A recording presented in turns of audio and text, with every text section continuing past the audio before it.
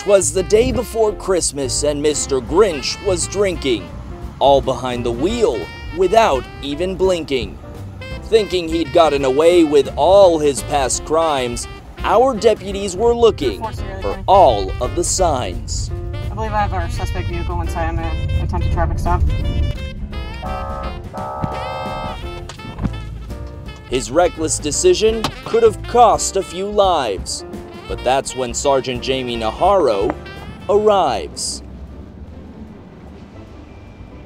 Can you roll down the back one for me, sir? Roll down the back one. How we doing?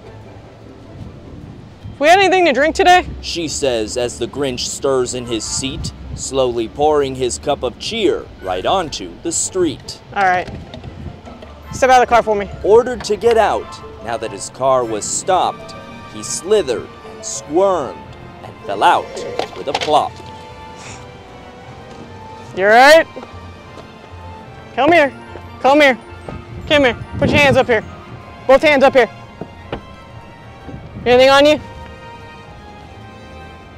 No? Put your hands behind your back for me. Alas, this crook was finally caught, officially green-handed, forced to leave his car and stolen packages abandoned. All right, step this way for me. Hey, Chance, this our guy? Walk. Did Mr. Grinch learn his lesson? He'll never tell. He's headed to jail to be locked in a cell. Back seat. Watch your head.